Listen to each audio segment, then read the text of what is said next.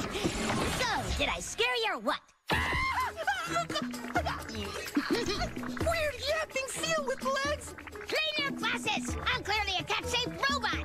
Let's talk! Yes, I'm a talking cat-shaped robot! Well, what in the world do you want from me? And more importantly, how the heck did you just crawl into my desk drawer? I wouldn't get bogged down in the details right now. The thing to focus on is that I've come here to save you from a horrible fate. The thing with the needles? And the roasting? Nah, that stuff is totally gonna happen. And worse, the horrible fate is that you will lead a truly crummy life.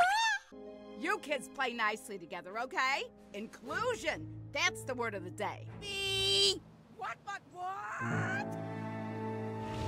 Who's picking on you? Who are you kids? I'll call your mothers right now. Where's it going, guys? Kyle, get inside and call the police. We have to get these kids arrested. No, Mom. No police. This is all my fault. What? Look, it's just... I couldn't take my cousin copying everything I do. The human kite is about saving people, not about Judaism. And now look at all the damage you've caused. I should press charges against your friends. And look, my kite's up in a tree. I'm sorry. Please, I'll do anything. You are going to let your cousin play with you from now on. Is that clear? Oh boy, Kyle, Aunt Sheila says I get to play with you.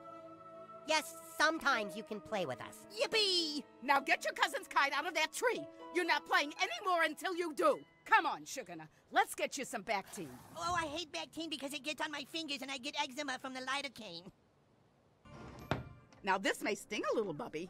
Oh, is it supposed to burn, Aunt Sheila, because it's stinging and it's burning? That's how you know it's working. Oh, ow, ouch. You can come over and play later.